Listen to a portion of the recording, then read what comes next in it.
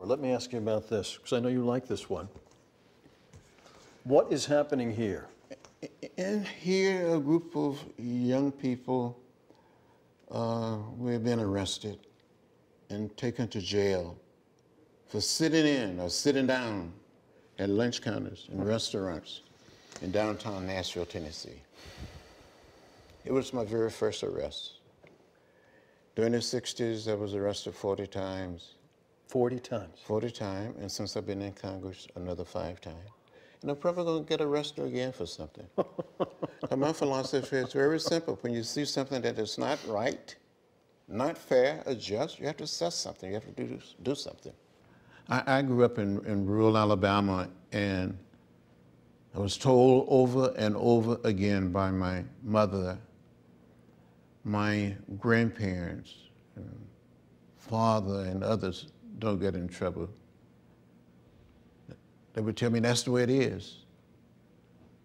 But Dr. King and Rosa Parks inspired me to get in what I call good trouble, necessary trouble. And that's what I've been doing ever since. And he's been inspired to do it ever since first meeting Dr. King in March 1958 at age 18. Dr. King called you the boy from Troy, I'm told. It is true that he did refer to me as the boy from Troy when I first met him. He said, "Well, you the boy from Troy?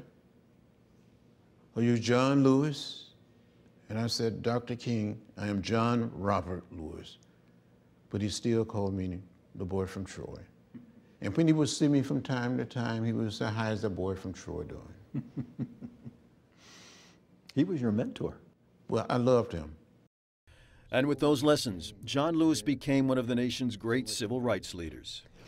Let me ask you, in this photo, Mississippi, 1966, after the shooting of James Meredith, were you angry? Were you hopeful? Were you a combination of both?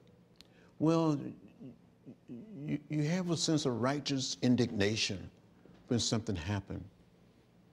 When someone is being violent or trying to hurt another person.